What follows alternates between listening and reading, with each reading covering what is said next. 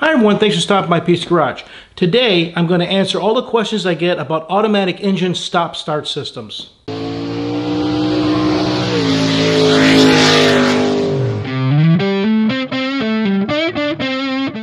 So if you have an automatic stop-start system in your car, you either like it or you hate it. I have the automatic stop-start system in my 2018 Chevy Malibu, and I have to say I'm not a big fan. I knew it when I bought it, was not a really big fan of it, and I'm still not a big fan of it. But the questions that I get all the time are pretty common.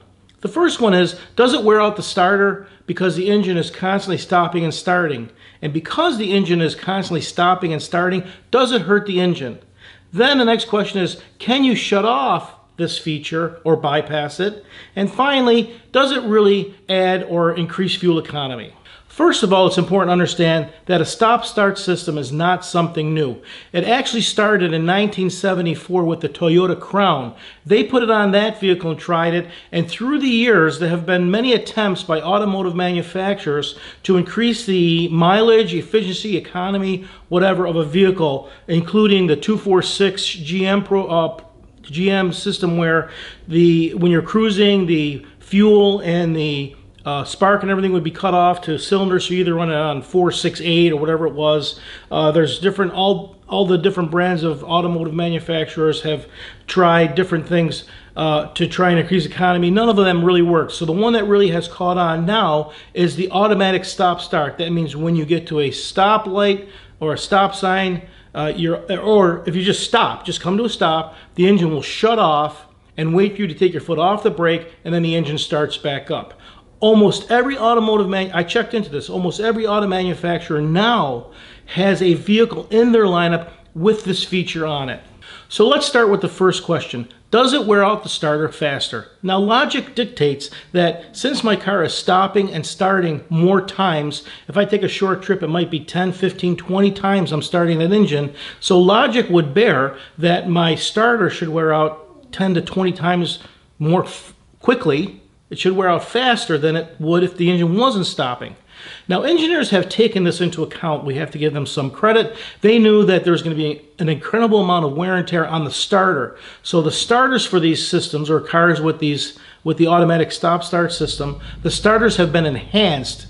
They're heavy-duty components. They're designed to be cycled more frequently. The gears are hardened, the ring gear on the transmission or wherever it's mating. All of those parts have been enhanced to make sure that the starter and those starter components are going to last with the repetitious of stopping and starting continuously without wearing out prematurely. I have heard that some vehicles are equipped with two separate starters, one to start the engine and one that acts as the starter for the stop-start system. I haven't seen those yet, and I've looked it up. I couldn't find any. Maybe if you know of a vehicle that has two starters for this, leave a comment below so we can all know, but so far I haven't been able to find one. Now the next question, does it hurt the engine? The most damage is caused to any engine upon startup, cold start. You leave it overnight, you leave it for a period of time, the coolant or the temperature gauge goes all the way down to cool, and when the engine's cool and you start it up, that is when the most friction and wear and tear occurs in an engine.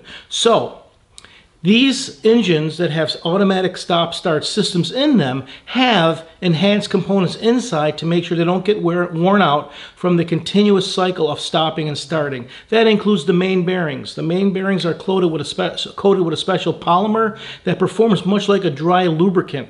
So as the engine stops and starts, stops and starts, it's not going to prematurely wear out the bearings. Next is the battery. The battery has to be designed to handle the increased load, the charging withdrawal cycles, the charging, uncharging, discharge, whatever you want to call it, of constantly starting your car. It puts an extra load on the battery. So the batteries are designed to be enhanced. So there's an absorbent glass mat material or an enhanced flooded design of the battery that makes it more durable and stronger or capable of withstanding these cycles of stopping and starting and the additional load when it heats up from constantly stopping and starting the vehicle over and over. Now, if your car has one of these systems in it, obviously if you're driving around and it's 120 degrees outside, it doesn't even have to be that. It can be 50 degrees outside and your car is hot. You're driving and the engine is hot. If you come to a stop, if all of a sudden the coolant flow stopped and the coolant just sat there, the engine would start to heat up. The temperature would rise very quick.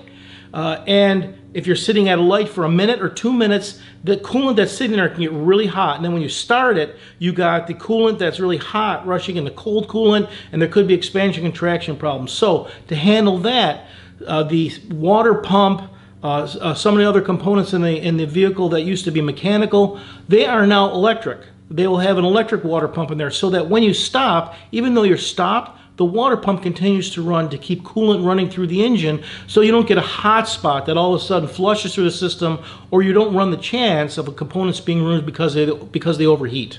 Not only that, if you have a turbocharger that is water cooled, or you have the cabin heat that's in your vehicle, if it's cold outside and you have the heat on, you don't want to have, you come to a stop, you don't want your turbo to be starved for coolant, that could overheat, and you don't want to sit at a light and all of a sudden the temperature starts to drop in your passenger cabin because you're sitting there. So the computer in the car is equipped to handle extra sensors, and the extra sensors in the car can tell when these other systems need to be activated, when the electric fuel pump needs to be activated, when certain things need to be activated, so that the system is not starving, the engine doesn't get damaged, nothing else is in jeopardy, because all of a sudden the engine stopped, coolant's not flowing, oil's not being circulated, all the things that help keep the engine operating perfectly. So those were thought of as well. So the next question is, can these systems be shut off or bypassed?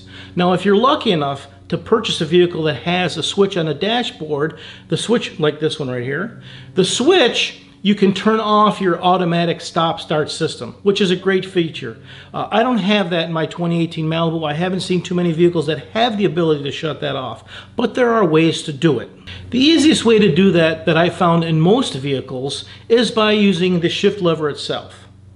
When you put your car, when your car is in park, when you're ready to go, you take your shift lever, instead of putting it in drive, you go down into low, or you might have a manual, but it's going to be low. When you do that, it automatically puts the car down into manual mode or low, and you see on your dashboard the number 1 will be on the dashboard for first gear.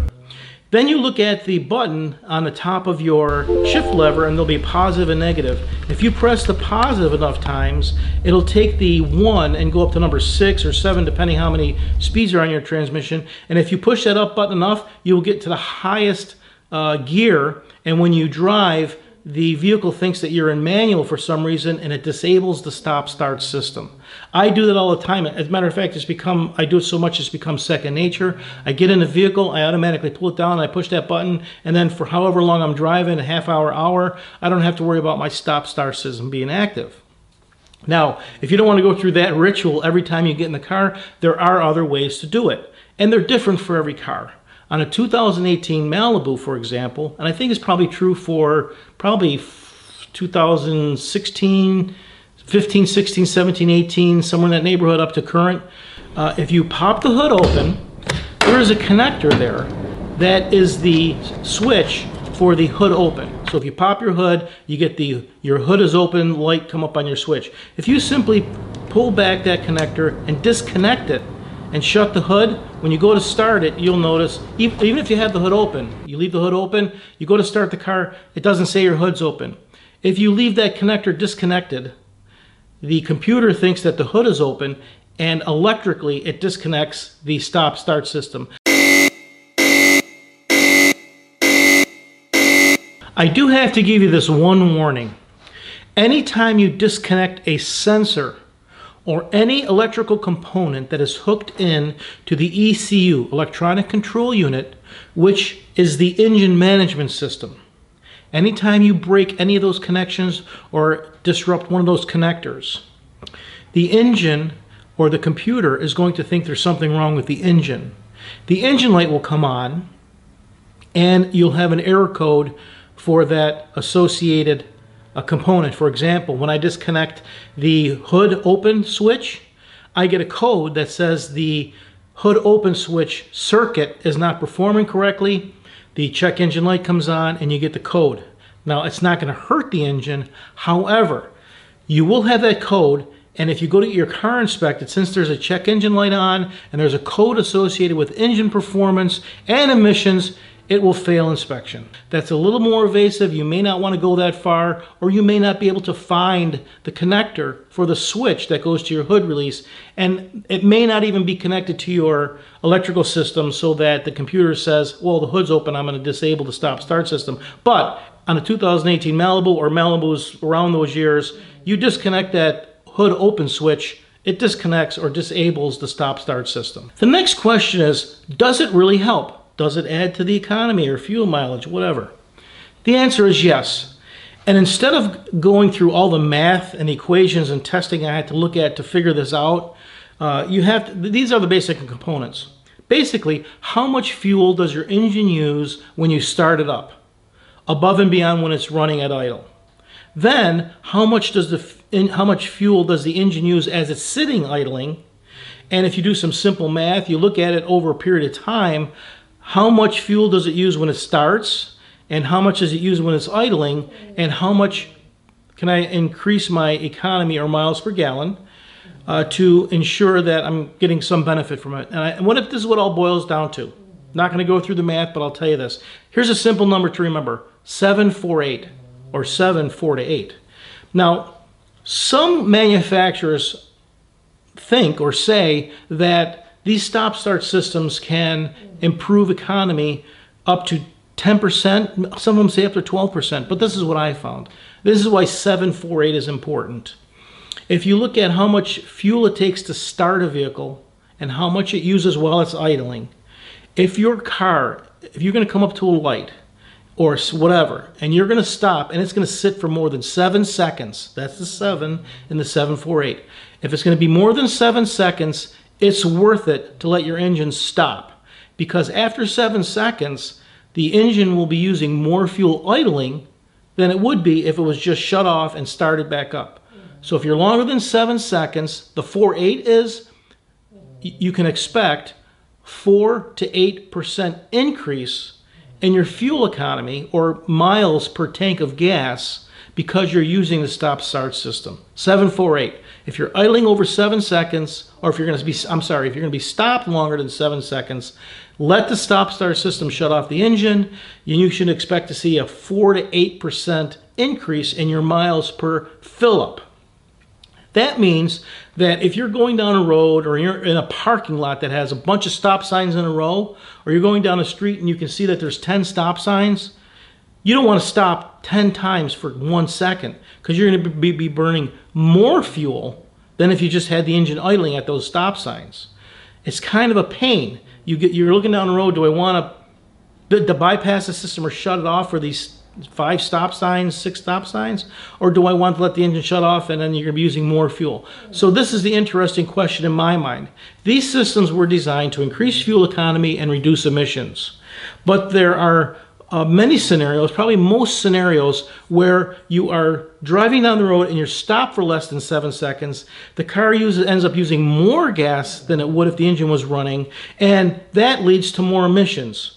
That would have to be a huge study, but I really don't know. But I can imagine that, let's say if the average trip is less than 15 miles, most people drive about 13,000 miles a year, 13,500.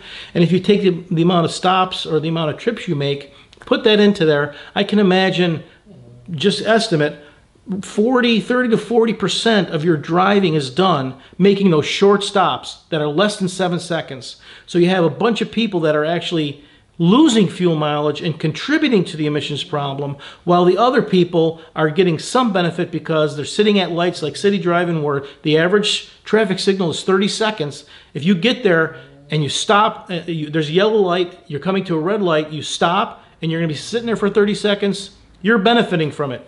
If you're coming up to the light while it's red and you stop, your engine shuts off and it turns green 3 seconds later, you're losing mileage. So whether or not these things are advantageous or they really do benefit, only time will tell. I'm guessing as time goes on, we'll find out more about the benefits or the failures. There'll be more and more, maybe there's be more manufacturers' recalls or more warranty work that needs to be done because of the starters wearing out, components wearing out. Companies are going to get sick of paying for it, so they're going to discontinue putting it on vehicles. So only time will tell. And if you're watching this video and you hear that snoring, That's Frank, my security guard. He's sitting right there snoring.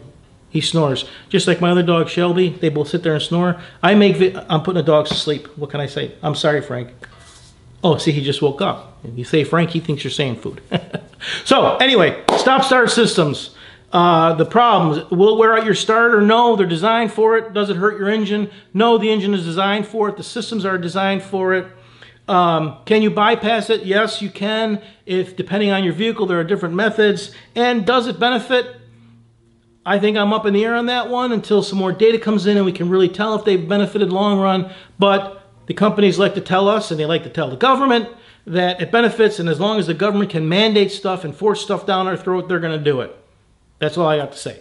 Thanks for stopping by Pete's Garage.